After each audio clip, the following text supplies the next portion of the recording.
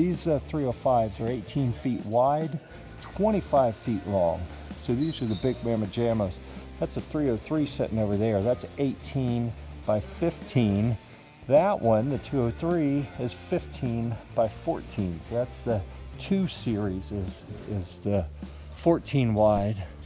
All right, folks, we got 305J. That's Juliet. This is one of the nicest ones here. There we go. It's got the nice, different, newer looking label than some of the other ones. All right. On the outside, everything looks really nice. It's got the corner. Let's check and see how many they have. There's a corner rope, a really nice end wall.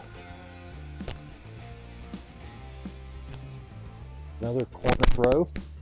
This side with the ports for the heating and air. 2 doors, 3 windows. Another end wall. Okay, we got the rope there. I forgot to look at these. There's one. There's one. All right, so there's not a rope here or here.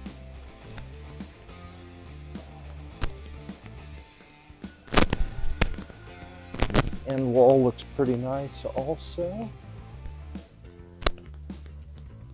And a rope on this corner. Ports, windows, doors, no rope, rope, rope, no rope. All right, there's the status on the outside. I didn't see any holes anywhere on the outside. On the walk around before. Let me turn the light off so we can see light shining through if there are holes. I'm not seeing any here. Okay, turn the light back on. This is a regular 305, not a stovepipe, so there's no hole in the roof for stovepipe to pass through. On the windows, the most common thing we see on the windows is the Velcro pulling away. That Velcro looks intact on those. You can see how the clear window looks on these. Not too shabby. The Velcro is in place. Velcro's good. All right, all of the support wires and poles appear to be in pretty good shape here. So here again, we don't go over every single centimeter. Oh, that's the closest thing to a rip we've got, isn't it? Just a little abraded area. It even goes through. I think it's just the tan from the other side showing. Yeah, we are checking for structural issues. I don't think we had to replace anything on this, but sometimes like the little yellow hubs have to get replaced or a wire needs replaced or something. That's what we're doing. This might be the nicest one yet, to be completely honest.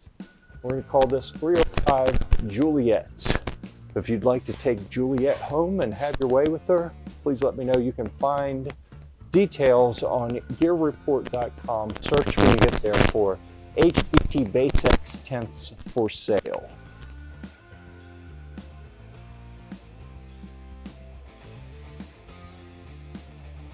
Let us know if you have any questions in the comments. A big thanks to our patrons for helping us bring you more unbiased, hands-on reviews. Thank you very much, and we'll see you at the range.